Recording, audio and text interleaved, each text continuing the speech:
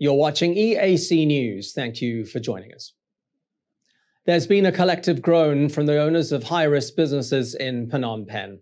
The capital administration announced on Wednesday evening that their almost 6-month suspension will continue for at least another 2 weeks.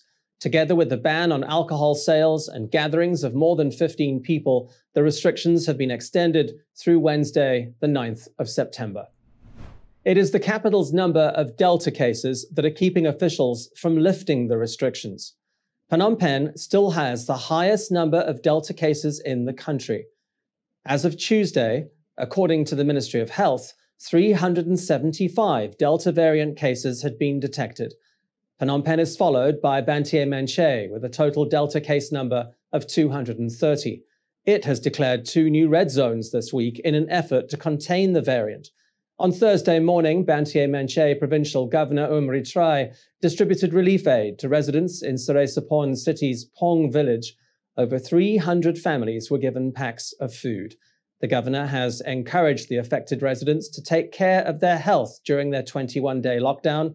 He says they must contact authorities if they experience any food shortages at all over the next 3 weeks.